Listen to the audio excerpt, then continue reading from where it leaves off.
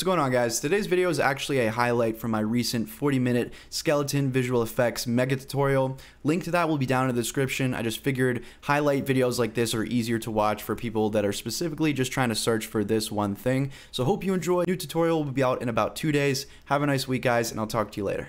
Our footage, it's pretty easy within Cinema4D. You just go up to the motion tracker tab and you're going to go to motion tracker. Now in your object menu, select this and you're going to see this footage settings under the footage tab. Click these three dots to load in your footage. So here is the clip that I was using for this. I'm going to go ahead and open that up and you'll see that there's a lot of footage here. We want to trim this down to the part that we like. So I'm going to trim it to around here. So from the 360 frame mark to around the 418 frame mark. So in the bottom right here, you're going to see frame start. Let's start that at around 364. So I'll set it to 364 and then I want it to stop around, so we'll put that to frame stop 418. Let's do the same on the timeline so we're only seeing that selected area. So on the far left here, we're going to set that to 364. On the far right here, we're going to set that to 418. Now as we scroll through here, we've only selected the targeted area that we would like to track, so we're ready to start going. Let's click on the motion tracker again, and what we're going to do here, you'll see this resampling. This is basically your quality. We're going to want to crank that up so that it's sharp. It's a sharper image, which is going to be easier when it comes to finding those track points. So once you have done that, we can click over to 2D tracking, this tab right here, and we can go ahead and click manual tracking. This is auto tracking if you want to create kind of like a 3D camera solve like in After Effects. We're going to go to manual tracking and we're going to go ahead and start adding these in. So you'll see I have all these dots on my face. If I hold down Control on my keyboard, I can just click on each of those dots and make sure you're not using the selector tool or it won't work. So I'll go to this movement tool, hold down Control, click. And you'll see that it creates this little marker and I can resize this. If I wanted to, I can make this a smaller little area here. And I'm just going to add these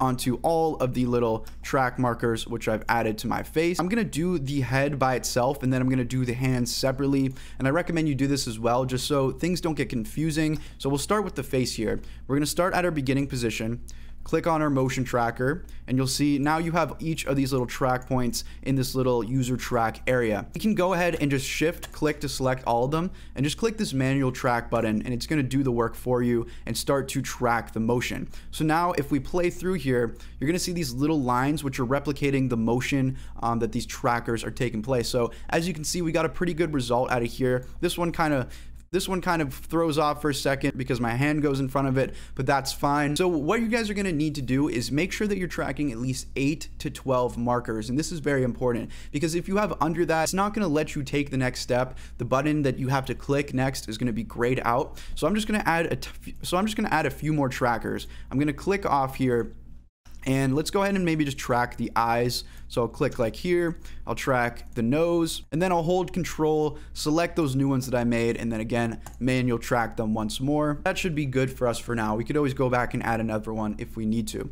So holding down Shift, I'm going to select all of these. If you have any leftovers, hold down Control and just click those two. So you're selecting all of your user track. So you're selecting all of your track marks.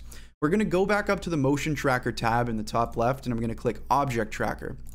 Once you have your object tracker up, we're going to go and where it says assign selected, click that, and it's going to paste all of those track markers into the assign tracks part. Next, you go to Reconstruction, and this is going to be grayed out if you don't have enough track marks, so make sure you have at least 8 track marks for this to actually be showing up. Click this button and the computer is going to go ahead and run the 3D solve. You'll see in the bottom left, it's running perfectly fine. And this was pretty quick. So you'll see if we drag here, we now have these keyframes on the timeline. So now what we need to do is we need to take this object tracker and we need to connect it to a null object. Kind of like how we do with After Effects where we paste all of the motion keyframes into a null. So to do that, just click and hold on this little square object and create a null. And now as you see when I created the null and we're clicked off the object tracker, you're going to see all of these different colors on the trackers. So if we open up the object tracker object here and you open up user features, you're going to see some of these are green, some of them are red, some of them are kind of like purple. Green means that it's a good track, red means that it's a poor track. So you can use that as a little reference. Either way, let's connect the null to the object tracker. I'm just going to click and drag down. So what we need to do now is I'm just going to select the null. I'm going to go up to my tags tab in the top right here. I'm going to go over to character tags and I'm going to create a constraint.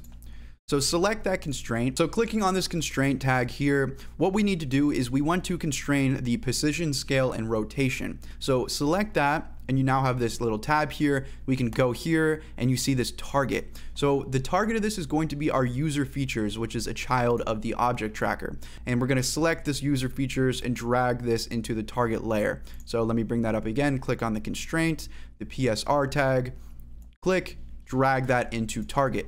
So now make sure you're just in the model mode. Make sure you're not on the selector tool and you're just on a move tool. Go ahead and click on the null in your object bin here. And if we drag, you're gonna see that the null is following the movements that we tracked on my face, as you can see. So now we can bring in any object and we can link it to that null, which is containing our track info.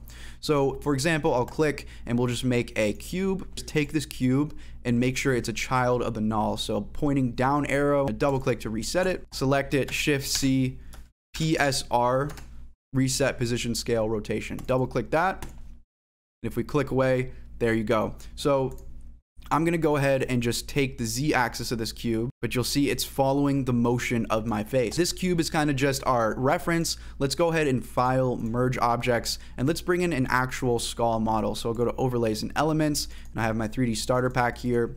So we're gonna go to objects here. Here's my skull, and we'll do the same exact thing. Take this mesh, which I'm going to rename to skull, click and drag it so it's a child of my null here, and we'll turn the cube off.